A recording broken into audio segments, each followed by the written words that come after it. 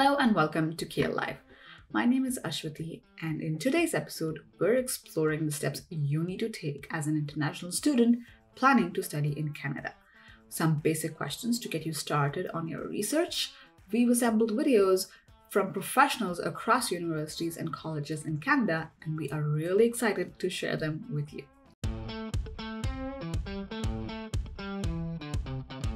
I'd say 9 times out of 10, students come here because come here to Canada because of our openness and diversity and multicultural. Multiculturalism is alive in so many different aspects of Canadian lifestyle. It's easy for them to adapt and make friends. Chances are they know someone who's come to Canada before, and so they want to connect and they want to learn more about that experience. In terms of excellence in academia and research, we have some of the world's highest ranked universities and colleges, and to that we attract some of the best faculty members.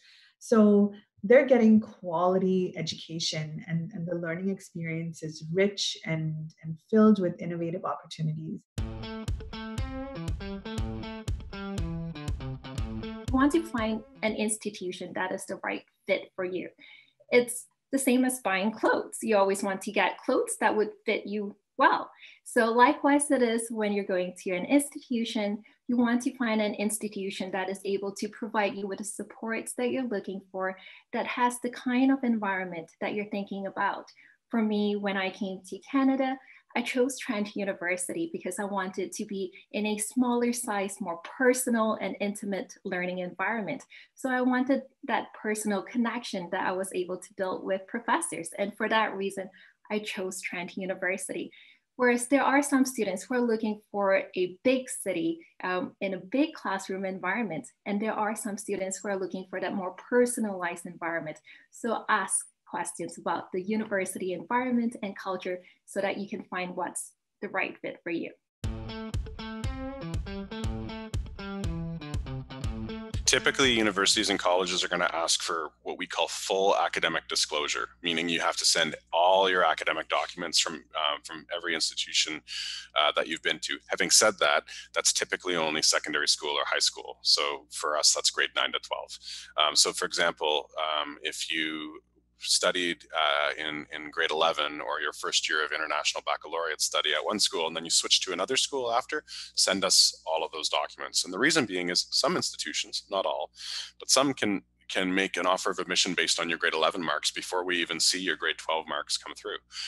Certainly Ontario Tech functions that way, where sometimes we don't even have a single grade for a grade 12 student, your final year of high school, but we're able to make an offer of admission based on previous work that you've done, just seeing that you've done really exceptionally. So whether it's high school or if you've studied at a college or even another university, getting all of those academic documents together is really important. But what we don't need to see is your elementary school. So anything before grade 8 is not needed. But really those grade 11 and 12 years, your final 2 years of high school, that's what we want to see.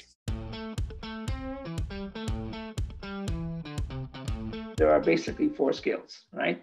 There's reading, writing, listening, and speaking. So a test or an examination or assessment that actually tries to have you use one or more of those skills at the same time and demonstrate that you can do that in an efficient way and an effective way, that's an integrated test, all right? So why is that important? Because that's what you're going to do.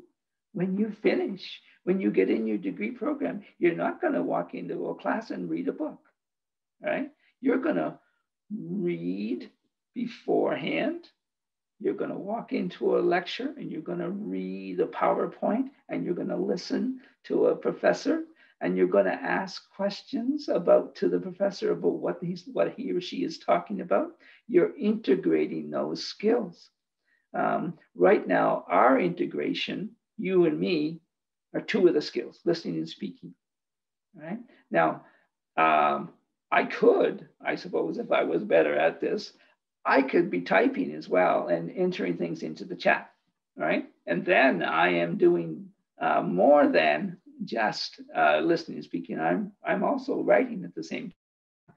And these are the things that make for a successful student.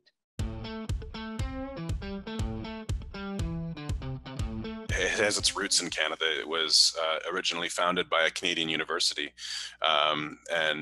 which is in my hometown of Ottawa. It has always showed very high efficacy for students that are presenting ESL tests. And we can be confident that students that are entering our universities and colleges with CAEL are going to perform at a satisfactory English level. So to my knowledge, every single university in this country accepts CAEL. I don't think there are any that don't. It's a very reputable test, and it's something that it has been homegrown in Canada, so very relevant to students that are looking to study in Canada. Taking Canadian tests is investment in the future.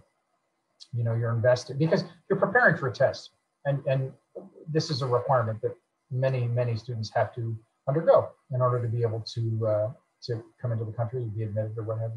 And so that investment really just is another one in the future. Certainly, people who aspire to stay, I think it's a logical commitment to make as you think about what that future aspiration is.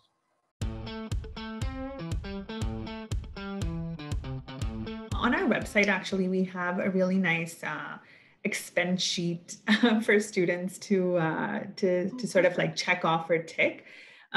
We help students plan right from the start. We know what it's like to bear the financial burden of a student. It's not easy, first of all, making that decision, and it's an investment in their future. And so our team created a handy expense sheet from that would sort of highlight your monthly expenses to get people thinking about what they might need to plan for.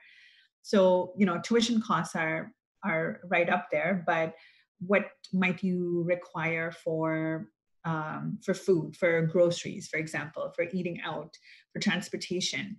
And cost of living differs from province to province. So while they say rent might be, more expensive in Toronto or Vancouver, right, compared to Halifax, I did my research when we were creating this handy cheat sheet, so to speak, and I was blown away by internet costs in Halifax. Like, it's not something you would think about, right? Because it's pretty competitive, all the different companies that offer you things like internet. But while rent prices are expensive in bigger cities like Vancouver and Toronto, things like internet and groceries are more expensive in smaller cities. So it balances out because of the demand and demographic. And we like to talk to students through our Head Start program about how to budget and save money. We also have support systems for students to access our career center to help them look for part-time jobs while they're here in Canada. And it's great that students can actually find jobs on campus too. So we have a really great student association, student club on campus, and they are the biggest employer for students. If you are considering Canada as your destination, you have so many options. It is very important for students to consider lifestyle, because each province in Canada will provide them with a different experience, right? So that's, I think, key for students to choose. Okay, so you're telling me Canada is great, institutions are awesome, so it doesn't matter if I go here or I go there, and I have like a bunch of institutions in different provinces that offer the option that I'm looking for. So how I'm gonna make my choice, how I'm gonna make a decision. Look for your lifestyle. Look for what that province and that city can offer you. It's that what you expect for your life, right? It's that what you want to pursue. And then look also, as Dana said, like institutions can be a little bit different in terms of the services that they offer. So try to look for that. Is there something in particular that you believe is very important for you that you cannot have that not to be available. So that can also be another factor to consider when you are looking for an option here in Canada. Thank you for watching, and thank you to all our guests for providing great information. These are only a few of our guests, and I know you have more questions, so I urge you to check out the rest of our videos and see if your questions have been answered by our amazing panel of guests. If you still have more questions, I would really like if you joined us on Thursday live so you can get your questions answered in real time. Apart from international education, we also have CAEL test lessons on a separate playlist called CAEL Prep with Brandy. We drop a lesson every Tuesday. Please do check it out. Our next episode will be on Thursday, 28th of November at 12 p.m. PST. So please join us and also invite anybody else who is interested in studying in Canada. Until then, do subscribe to our channel here and also connect with us on our Instagram account at CAEL Test. Please stay safe and have a great weekend, and I will see you next week. Bye.